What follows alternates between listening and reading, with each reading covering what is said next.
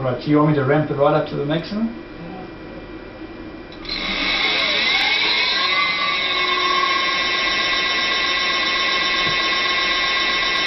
And then slam it in reverse? Yeah.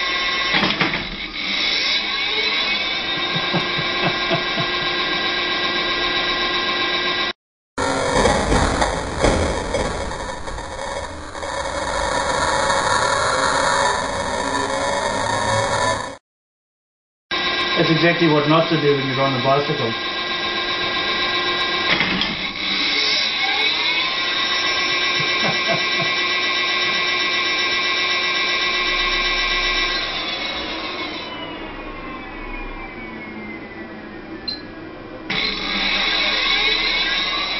Feel more gradual. Actually, if you set it to a really slow speed, can you just get the wheel going like a washing machine? Yeah, probably, yeah.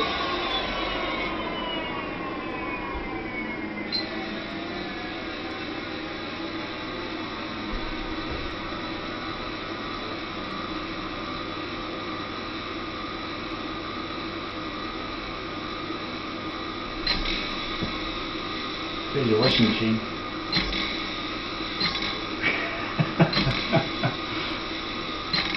Right, so it's starting to undo itself.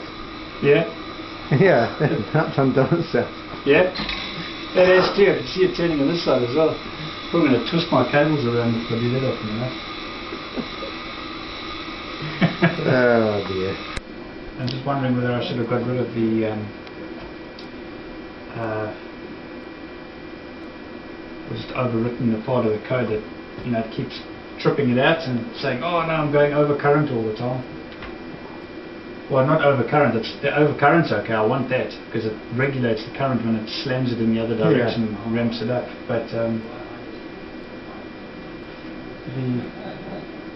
what I do is a part of my code, because I've only got a single threshold that it hits a peak current threshold and it trips a comparator which generates an interrupt and it says, okay, hang on, there's a gross overload of current here, but it does cycle by cycle, so it'll cut the PWM module off and it turns it back on again, so that the next cycle it's okay. However, after doing that, it then looks and says, well, I don't know whether this was just a normal, you know, was only slightly over current, or whether this was current heading to the hills. So what I do then is I look and say, well, what was my duty cycle? Right. And if my duty cycle was below a certain threshold, if the pulse was too narrow, then I say, well, no, the rate of rise of current, I could never, with a good healthy motor and wiring and everything, there's no way that current could have risen to a dangerous point at that time. And if that's the case, I'm now going to consider it to be a gross overload, and it flashes up a message and says I'm out of here.